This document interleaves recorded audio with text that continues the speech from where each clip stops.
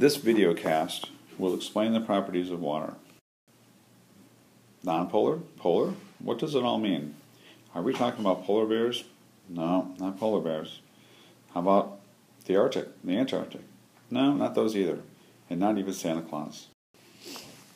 Nonpolar molecules have covalent bonds, and within the nonpolar molecule, these electrons are shared equally, and so, as a result, there are no charges on this molecule. The molecule is neutral, and it's because the atoms within the molecule are of similar sizes. Here's some examples of nonpolar molecules. Gases such as hydrogen, nitrogen, oxygen, and carbon dioxide. Liquids such as oils and gasolines, that's vegetable oil and motor oil, and even fats. Now, if you notice the carbon dioxide molecule in the lower portion of this screen, you can see that the nuclei of the carbon atom has 6 protons, and those of the oxygen atom have 8. Those nuclei are very similar in size, and as a result, there's a strong sharing of electrons between them, forming very strong covalent bonds. This molecule is nonpolar because the electrons are shared equally amongst all 3 atoms.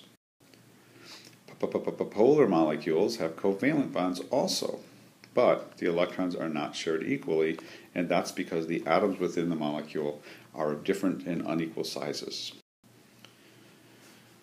So here's an example. The water molecule shown here has 1 oxygen atom and 2 hydrogen atoms.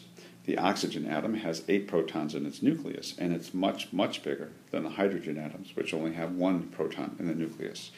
As a result, one side of the molecule becomes positively charged, that's the hydrogen side, and one side of the molecule becomes negatively charged, and that's the oxygen side. And that's because the electrons seem to spend more time around the oxygen than they do around the hydrogen. Examples of these include water, some proteins, sugars, and ammonia. Now, a solution is combining 2 substances, one being a solute and one being a solvent. A solute is the thing that's being dissolved, and a solvent is the thing that's doing the dissolving. So, will a mixture form a solution? If we mix 2 polar substances together, they form a solution, such as when we mix salt and water. The salt dissolves into the water.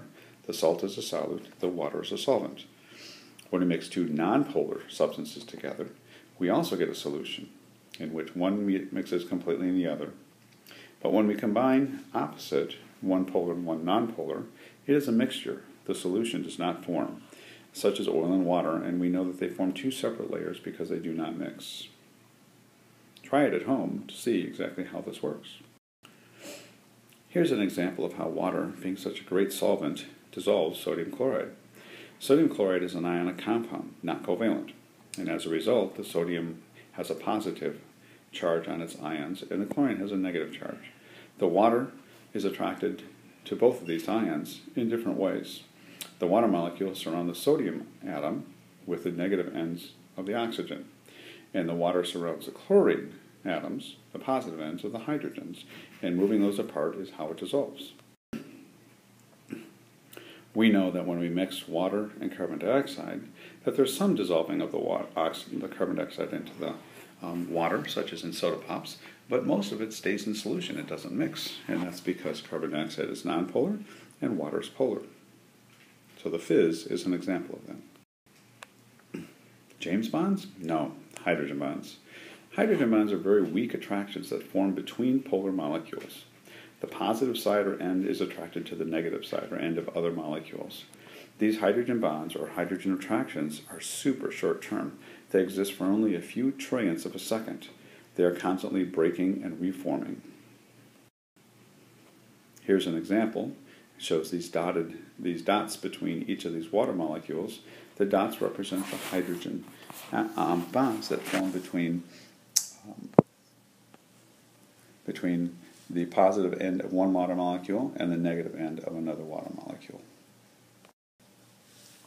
Here's another example of hydrogen bonds, and the hydrogen bonds are forming between the hydrogen, which is positively charged, and the oxygen, which is negatively charged, on these 2 nitrogen base pairs found in DNA.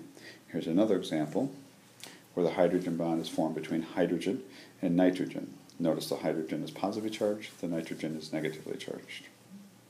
We'll talk more about that when we get to the DNA unit.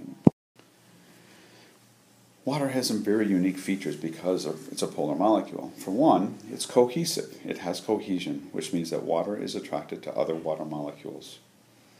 It also is adhesive. Water sticks to other molecules or other substances besides water. So cohesion, water sticking to water; adhesion, water sticking to other things. Remember, some Scotch tapes are called adhesives because they stick to other things.